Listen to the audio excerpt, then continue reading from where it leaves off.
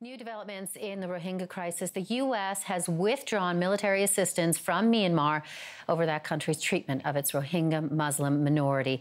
There are now more than 600,000 refugees who have fled across the border to Bangladesh. Actually, we're going to update that, 900,000 refugees. And the situation in this massive refugee camp is dire. Canada is increasing its aid to help and is sending former Ontario Premier Bob Rae as an envoy to advise the Prime Minister on what more needs to be done. To talk more about that, I'm joined by CTV's Peter Ackman, who has just returned from Bangladesh, and he joins us in studio. And also joining us is social activist Fareed Khan, who spearheaded a petition signed by Canadians to push for more help. So, Peter, let me begin with you, because the world's been watching these horrific images of this, what is now the largest refugee camp in the world. You were there, you saw these people and all of these children. Tell me about your thoughts after having spent some time there. Yeah, well, we were there about a week. It was an eye-opening experience just to see the expanse of refugee camp. I mean, they just went on and on and on, but it was squeezed within about a 10 square kilometer area, and it was just house after house. In that shot that you're looking at, it's just all the aid that keeps pouring in, because for the most part, it's not the Bangladeshi government doing much of anything to support them. In fact, they're keeping them sort of locked away in this ghettoized area. Instead, it's all the aid groups who are trying to figure out logistics of filling boats with water to help those who are stuck in a no man's land. And people are living with dirt floors, a lack of sanitation, lack of clean drinking water. It's really a dire situation for many of these people. And the children are the ones who are suffering the most, many of them with needing to get proper immunizations and shots to stay alive, basically, in this very squeezed together area. And the children, most, because there's so many of them, and when you're in such a dire situation, you spend a lot of time, even with the children, and they're still kids at heart. Well, absolutely. Here's a video of me. I couldn't help myself. The smiles, they just... Let's listen in. 5, 6, 7, 8, 9, 10. Yay! Wow. And I know from, because we chat a little bit off camera about your trip, you were teaching them little games to play and hopscotch and whatnot. At the end of the day, it must have been so incredibly heartbreaking. It was, and I'm a father, and I have kids that are that age, those kids that we're joking around with there, and these kids, they don't have schools. UNICEF has set up these sort of safe zone areas where kids can come, if they can, to them and do some drawing. But really, it turns into almost some trying to help them mentally adjust to the atrocities that they've seen. In fact, they've asked them to draw pictures of what they remember, what they think of at night, what they dream of. And many of them are drawing pictures of people hanging from trees, military shooting at them, helicopter gunships firing on their villages, their homes being burnt down. And these are just pictures that these children aren't being encouraged to draw this violence. It's what they've seen, and so they're echoing that back in their artwork. Haunting images. And Fareed Khan, let me bring you in on this, because you've been following these events very closely. Heartbroken yourself to see what's going on. So that motivated you to get a number of signatures on a petition. Since then, there have been developments. We mentioned Bob Rae, now the envoy. Is that a step in the right direction? I have the greatest of respect for Bob Rae. I think he's a great statesman.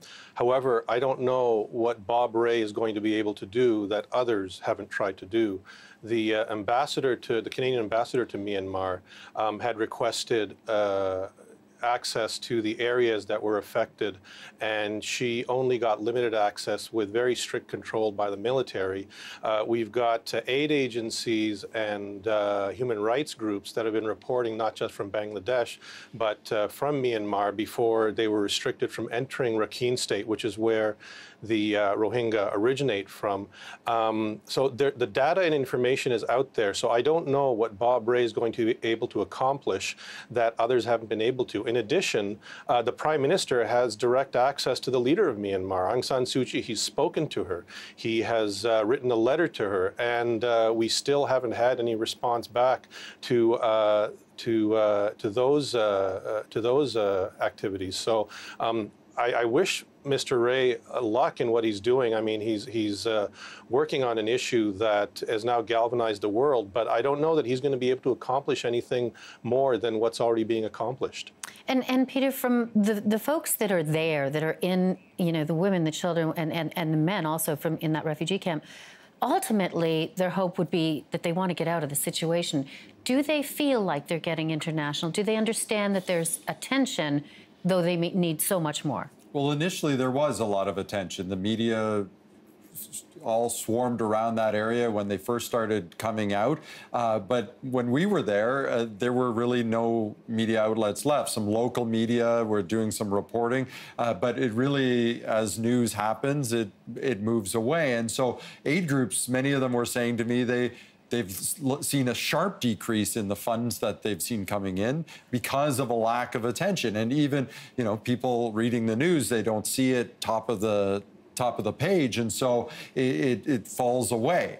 And so many of the people there are very frustrated because even if they're allowed to go back, what are they going back to? Their homes have been burned, their villages destroyed, and then the threat of being killed again. And these types of atrocities haven't just been going on since August. These have been going on for decades. And so how do you return people back there? But these people who are all squatted together, stuck together in these refugee camps, many of them are farmers. They want land. They want to provide for their families, for their children, for their villages, and not be waiting for a handout from UNICEF or some group to help them, feed their families. Let me ask you this, Fareed, because we heard, the United Nations has called this a textbook case of ethnic cleansing.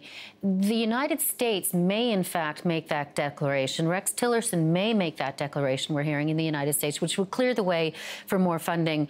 They hope that would be the case if, in fact, that declaration is made. Where is a step in the right direction, then, on let's say, even a multilateral approach?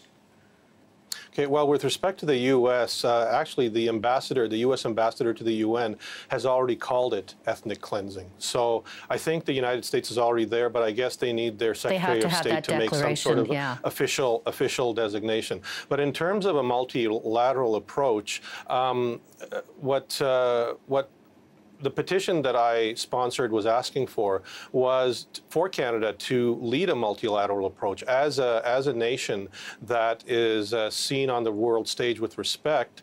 Our voice would carry weight, and to work with our partners and our allies to not only address the humanitarian crisis which is happening in Bangladesh, but also use the United Nations protocol called Responsibility to Protect, which Canada was a signatory to and sponsored after what happened to the Kosovars at the end of the Balkans War. And that would mean that UN forces would go into Myanmar and carve out a protected space for the Rohingya, put themselves between the Rohingya and the Myanmar forces, which are doing the killing and the destruction. And also worth noting, Fareed, that this isn't something that just started in August because of the fighting that began there. This has been repression and suppression that's been going on for years. It has been, and there are historical roots to this, which go back to World War II, because during World War II, the British asked the Rohingya to fight with them against the Japanese, and in return, they promised the Rohingya that they would get their own state. So the Rohingya fought for the British. The Bimar majority, which are primarily Buddhists, they actually fought on the side of the Japanese. However, after World War II, when the Rohingya were expecting a new state that they could call home, the British reneged on that promise. And so that is the source of the modern day historical animosity between the Rohingya and the majority Burman ethnic group in Myanmar. In addition, over the years since World War II, there has been increased repression, and especially after the military coup in the early 60s, which where the military took over Myanmar and ran it up until the most recent time period when Aung San Suu Kyi became de facto the leader of Myanmar. So this has been going on for decades, but each decade the repression has been stepped up, and now it's the worst ever. And let me give final word to you, Peter. After having done those stories there, what was your overriding thought and the messaging that you wanted people to know, and the stories that you told through your stories that we ran? Well, I think that just for most people who see the story, they're shocked because they had no idea. And as the cycle progresses and the Rohingya come up in the news and down in the news, don't forget there are nearly 1 million people sitting there. And many of them didn't just arrive since August. Many of them have been in these camps for 15 years, for 20 years. These are refugee camps. They call them refugee camps. But when do they stop being camps and start being the place where they're stuck? Forever. And so the world needs to remember, because the history continues to happen again and again. These people are being murdered in their home country. There's no protection for them there. They're running to Bangladesh, which has opened its borders. But what that means in the long term for these people, for these children, is a life in camps, a life of hunger and starvation and disease, and it can't be forgotten. Glad that you were able to come and talk about it and your trip and Free Con. Thank you also to you for joining us once again. Appreciate it. Thank you, Beverly. We'll be right back.